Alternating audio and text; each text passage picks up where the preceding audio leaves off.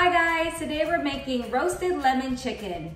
And I got this recipe idea when I was watching Barefoot Contessa, and they featured this dish called Raoul's Famous Chicken. I remember it looked so amazingly delicious that I made something very similar. It's roasted chicken covered in a lemony, garlicky sauce. So let's get started. The ingredients we're going to be using today are 2.5 to 3 pounds chicken breast, bone in and skin attached, juice of 2 large lemons, 1/4 cup of olive oil, 4 garlic cloves minced, and half a teaspoon of dried oregano. Begin by seasoning the chicken with salt and pepper.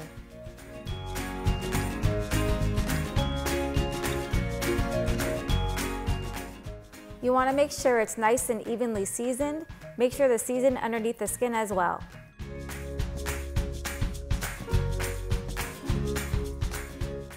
Heat oven to 400 degrees and roast for about 45 minutes. The cooking time will vary more or less depending on the thickness of the chicken. Meanwhile, in a bowl, mix together lemon juice, olive oil, garlic, and dried oregano. Season generously with salt and pepper.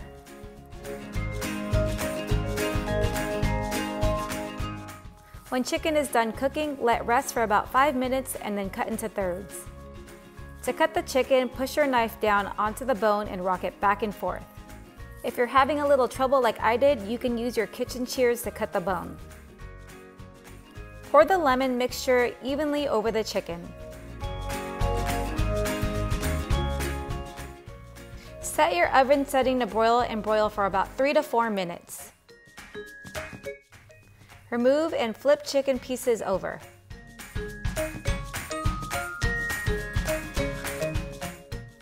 Spoon over some of the sauce on top.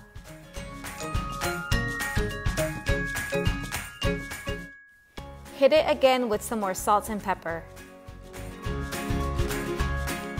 And lastly, broil for another 3 to 4 more minutes until the edges are nice and golden. For the full written recipe, go ahead and read the description below. This dish is so simple to make. The chicken is juicy and full of flavor. The lemon juice, the olive oil, the garlic, the oregano, it just brightens it up. And here comes Mommy's little taste tester. And yes, it's a win! If you like this video, go ahead and give it a thumbs up. To see more simple and delicious recipes, go ahead and click on the red subscribe button below. Feel free to check out my other recipes. I make cooking videos weekly. Thanks for watching and see you next time.